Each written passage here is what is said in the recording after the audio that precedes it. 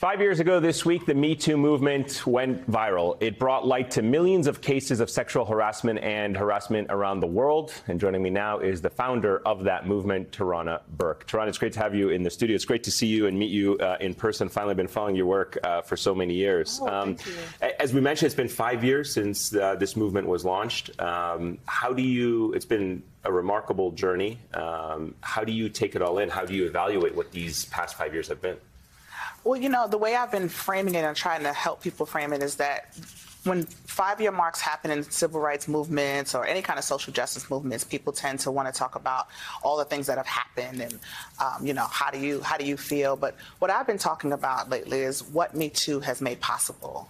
Because it's easy to codify, like you talked about, the laws and the policies and the cases. But I think it's really important to think about what the last 5 years have made possible, because just 5.5 years ago, we couldn't have a sustained conversation about sexual violence in this country, and now we can.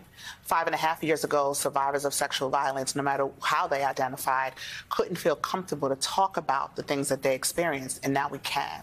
So we have made so much more possible in the last 5 years. In fact, we probably made more possible in the last 5 years than we could have in the next 20 years. What do you attribute that to? Is it simply a cultural shift, or is it simply the fact that everybody realized, hey, you are not alone, and that the sheer volume of people who had survived sexual abuse was so compelling that it could no longer be ignored? You couldn't look away. Yeah. I think that when it went viral, for the sheer number of people that came forward, I think, you know, of course you had the celebrities and people like that who came out, but you cannot take away from the labor of survivors who came forward, right? Everyday people who decided to put the hashtag online or tell a friend or just to disclose for the first time. It was so many people. You're talking about, in the first 24 hours, there were 12 million disclosures across social media. You cannot ignore that. Yeah. And I think once that happened, it created a community in one of the places that we don't even find to be safe a lot of times for survivors. It created community on the internet, and that spilled over into real life. And once people couldn't look away, then we started building from there. You, as I mentioned, you started working with young brown and black girls in Alabama. That's where this began. But since then, this movement has evolved. And I want to just know, how has your work evolved from what you were doing in Alabama to what you are doing now? How has that informed the way that you organize and the way that you collectively mobilize your team and the organization?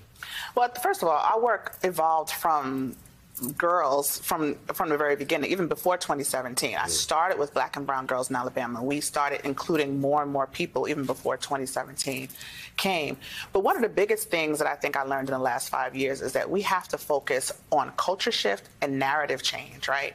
We can change as many laws and policies if we want to, but if we don't change the way people understand sexual violence, if we don't undermine the roots of rape culture in this country, then it won't matter what kind of laws we pass. In fact, we've had laws on the books to say these things are illegal for years, but people ignore them.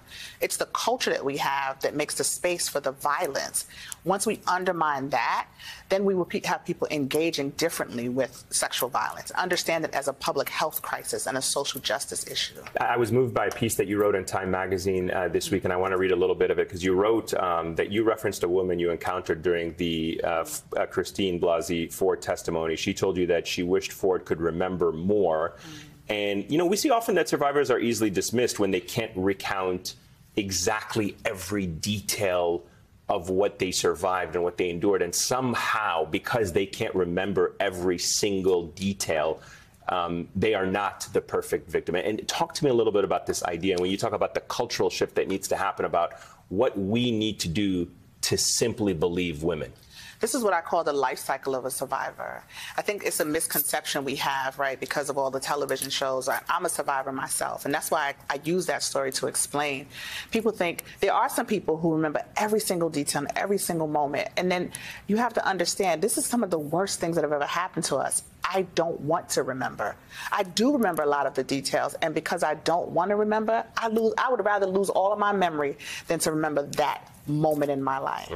And I think it's things like that that people don't get about what sexual violence is. You have to compare it as a type of death.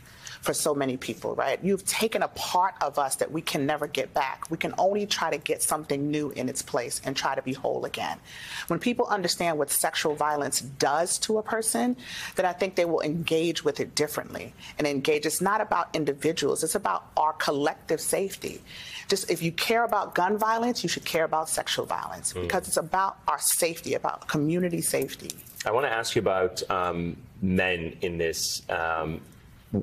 What role do men play in this movement? When you talk about a cultural shift and a change of the system, men are obviously a big part of that reality. How do we change it? What is incumbent on men to do in this system change that you're talking about?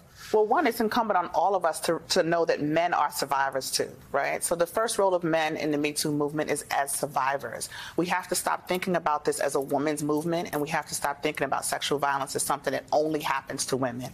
Once we understand this happens to all of us, and maybe all of us will engage in this as something that we have to all attack together.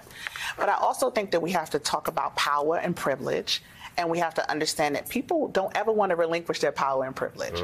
And it's about, when you think about power and privilege, you think about people who are the most vulnerable, right? Those are the people who are always going to be attacked. And people don't ever want to relinquish their power and privilege. Men who have a lot of power and privilege have to do some self-analysis. People who have a lot of power and privilege have to do self-analysis about how they use that power and privilege, right? Sexual violence is not about sex and it's not about desire. It's about power and privilege. And once we sort of rethink the way we've been engaging with that and understand that, then we can understand how we fight this issue differently. Tarana Burke, it's been 5 years, longer since the beginning of this movement, but thank you for the incredible work you and everyone else is doing. We have a long way to go to make it right, but it is an important milestone nonetheless. Thank you so much. It's great to see you. Thank you for having me.